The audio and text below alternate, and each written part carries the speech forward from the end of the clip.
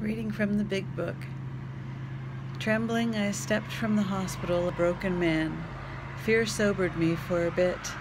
Then came the insidious insanity of that first drink. And on Armistice Day, 1934, I was off again.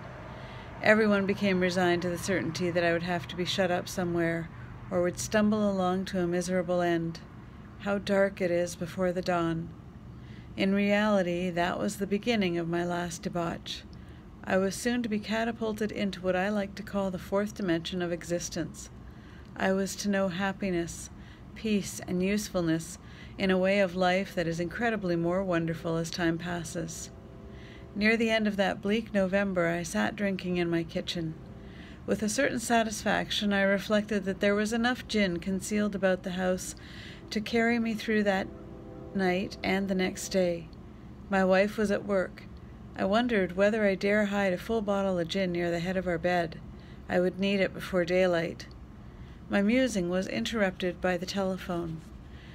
The cheery voice of an old-school friend asked if he might come over. He was sober.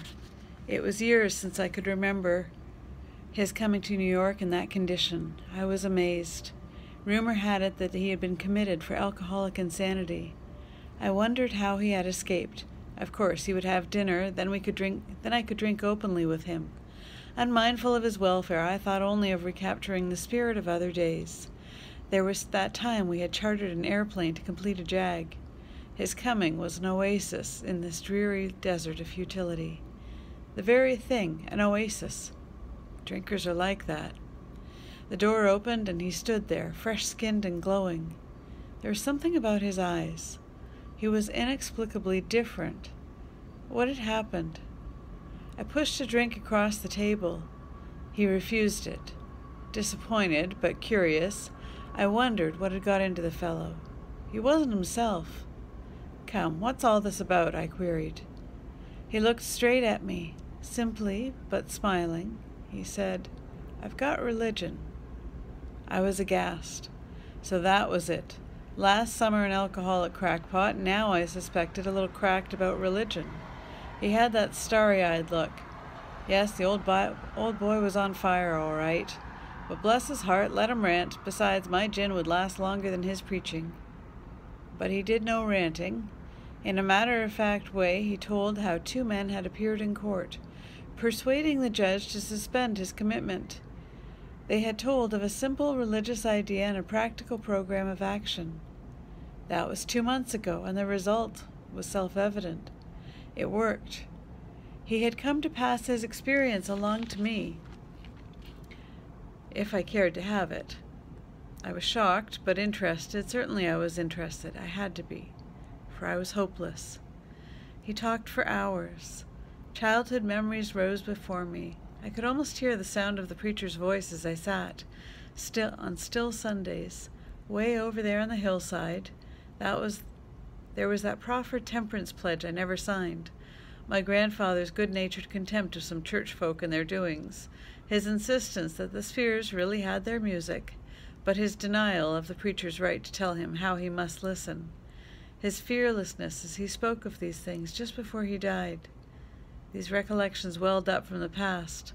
They made me swallow hard. That wartime day in the old Winchester Cathedral came back again. I had always believed in a power greater than myself, and had often pondered these things. I was not an atheist. Few people really are, for that means blind faith in the strange proposition that this universe originated in a cipher and aimlessly rushes nowhere. My intellectual heroes, the chemists, the astronomers, even the evolutionists, suggested vast laws and forces at work. Despite contrary indications, I had little doubt that a mighty purpose and rhythm underlay all. How could there be so much of precise and immutable law, and no intelligence? I simply had to believe in a spirit of the universe, who knew neither time nor limitation. But that was as far as I had gone. With ministers and the world's religions, I parted right there. When they talked of a God personal to me, who was love, superhuman strength and direction, I became irritated and my mind snapped shut against such a theory. To Christ I conceded the certainty of a great man, not too closely followed by those who claimed him.